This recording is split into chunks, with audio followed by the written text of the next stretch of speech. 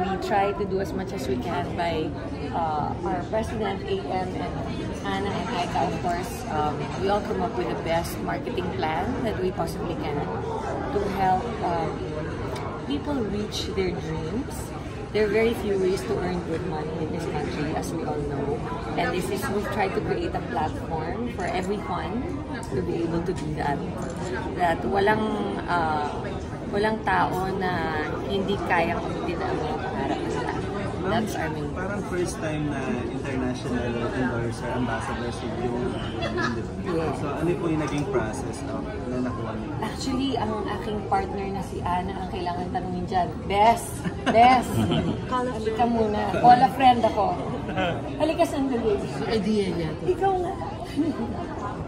Dali ah. Pero how was it, ma'am? Being an endorser? Pero Of course it's... kita na. Yes, this is my partner and my best friend, Ana. Ikaw, Bes, ang mag-describe kung paano natin nakuha si bakit siya yung napili niyo? Oo, at bakit siya yung napili. Sabi ko, kasi siya yung in charge dyan.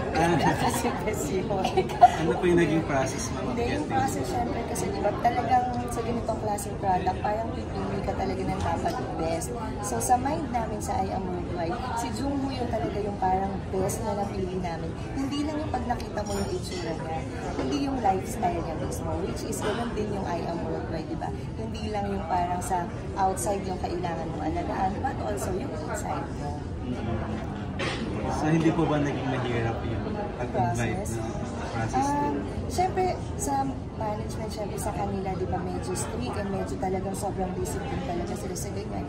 Pero, talagang nag-run smoothly lang din naman talaga yung pag-ihamin sa kanila. Siyempre, pinadala yun siya ng product. Ano po yung isang sa mga nagustuhan niyang product? Yung Wardy, tsaka siyempre yung Amazing White. Amazing White talaga yung kanyang ano ba. So, more international artists po ba yung nagiging part ng IAM? Depende, no? Depende talaga sa product. Yes, we're praying for more. But I think that the important thing is even our local endorsers naman are very, very good. You know, we have Piolo, Liza, Art, of course. Also part of IAM Worldwide. Yes. And John Lloyd Cruz. Yes, is for our immunity. Yeah, immunity. Yes, so we handpick them very carefully kasi kailangan talaga bagay sila sa product na nilo-launch namin. Yes. And they're also using the product. Yes, that's the most important. User sila. Kasi marami naman endorser na, di ba, they just endorse but they don't actually use it.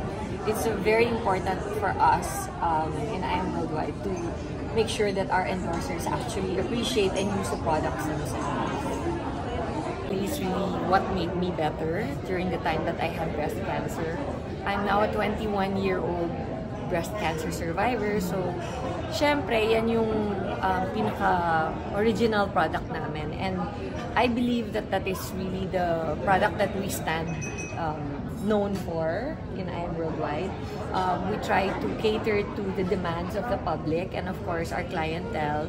If they prefer, if they would like us to bring a new product, then we try to study it. And I'm in our company kasi I'm in charge of bringing.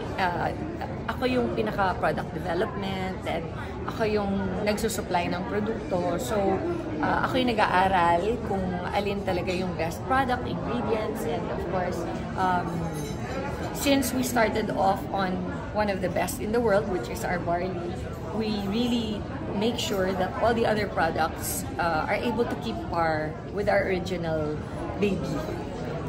Are you a full-time entrepreneur na po ba? Or may bala pa kayong bumalik sa showbiz? Or may mga offer pa ba? Because of your still with Sex and the Thank you. But no, I'm a full-time mom. I've always been a full-time mom. Even when I was very busy with showbiz, that was really my priority, is raising my children. And of course, IAM Worldwide now is 5 years old. I have my own company, which is now 15 years old, which is the one that partnered with IAM Worldwide. Herb Oil is actually the main supplier of IAM Worldwide. And so between running the businesses and of course making sure that all our clients, we have I think close to 300,000 members already as of today.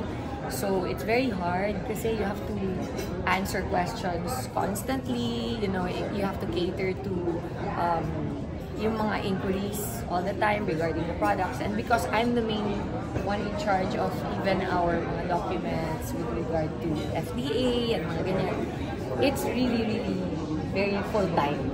So, siguro, you know, once artista, always artista. Diba? That's what they say. So, and my heart is always for showbiz. I try to help where I can. If there is a particular project that stands out, then of course, why not? Diba? I mean, it would just depend siguro. But it's no longer the priority as it used to be when I was younger. Sa pagbabalik niyo, ma'am, sino yung mga gusto niyo mga makasama? Oh my gosh, hindi naman ako picky. Kahit naman sino, ang importante dyan is yung endorser project. na ng ano? Yung project, syempre, diba? I mean, yeah, you know, I have some directors that, of course, I miss them, and I would love to work with them again, diba? But with regard to actors, kahit naman sino you know, dami ng magagaling na bago na hindi ko na nakatrabaho. So, of course, that would be a great opportunity if the right project comes. Sila Piolo po.